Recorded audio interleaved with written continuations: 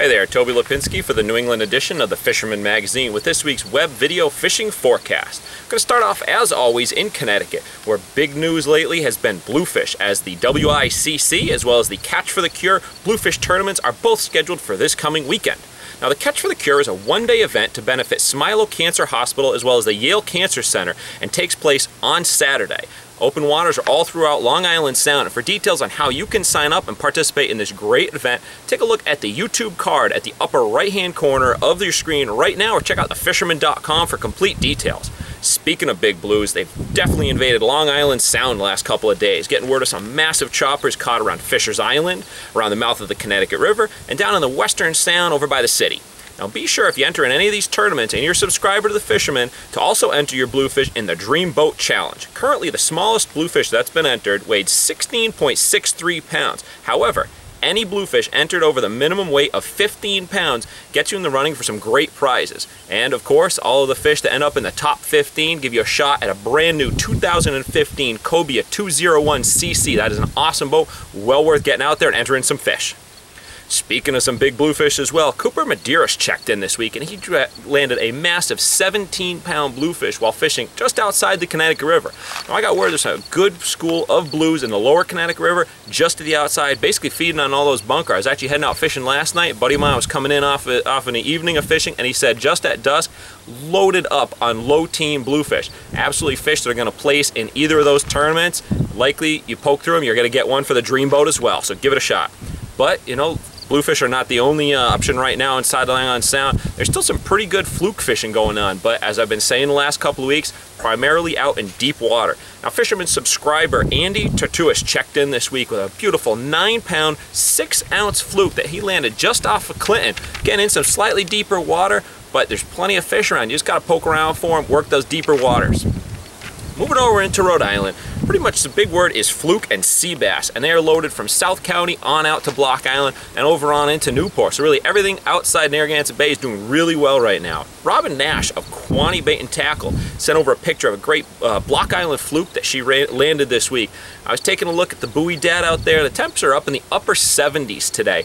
Now, that's probably a little bit of reason why the striped bass fishing has not been that great lately. That water is absolutely warm. I want to let you know about a little feature though we've got at thefisherman.com. You can check a direct link at the most recent YouTube card that just popped up in the right-hand corner of your screen.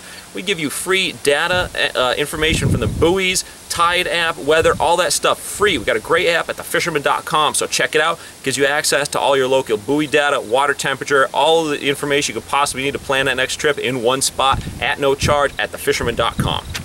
And then continuing in Rhode Island, black sea bass news is kicking in, because as of September 1st, the retention limit goes up from 1 fish, which we've had for the last few weeks, to 7 fish per angler. The Francis fleet, they've been banging away at fluke, but getting a lot of, their single 1 fish limit sea bass. As of September 1st, they can kick it up to 7 fish.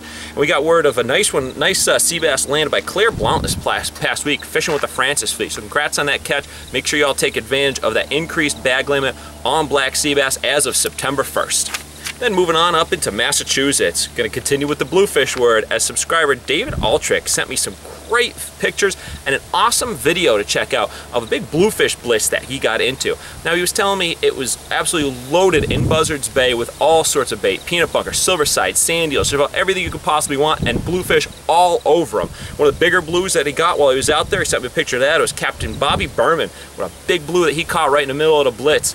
Anything that they were throwing was working. This is great to hear. There's a lot of bluefish around, because really word has been kind of slow in New England so far this year for bluefish. So it's good to hear that they're finally settling in.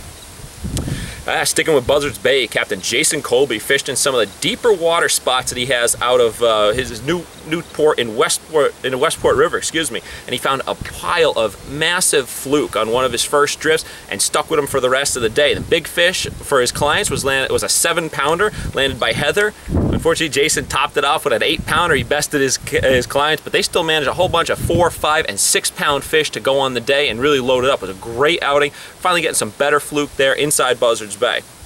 Moving out a little bit further from Massachusetts, Jenna Goldstein and Captain Thomas Carroll checked in. They loaded up on bluefish, black sea bass, and porgies up to 3.5 pounds. Fishing some deeper water out in Vineyard Sound. So it just goes to show some great bottom fishing going on. You can really get an awesome mixed bag. Pick up some blues, mixture of bottom fish, and load up the cooler, have a great meal on your hands.